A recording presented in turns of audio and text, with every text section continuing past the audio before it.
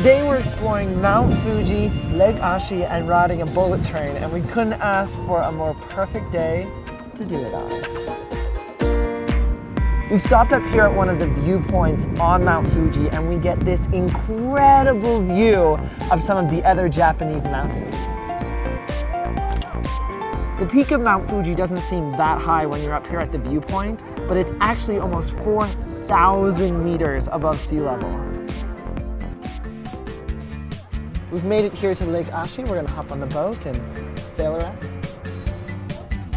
So we're out here on Lake Ashi, and not only is it breathtaking and known for its hot springs, but most importantly, it's known for the incredible views of Mount Fuji.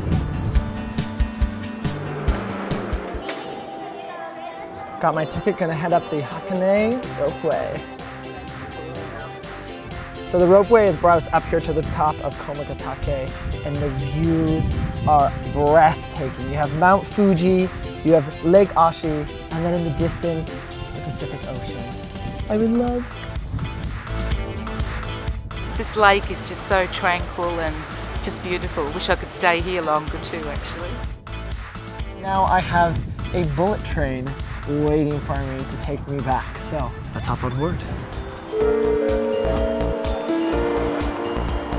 Japan is home to the second fastest train in the entire world, so when you visit this country, you have to take the opportunity to ride on the train.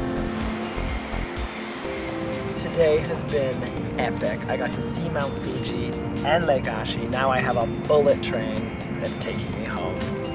Life is good.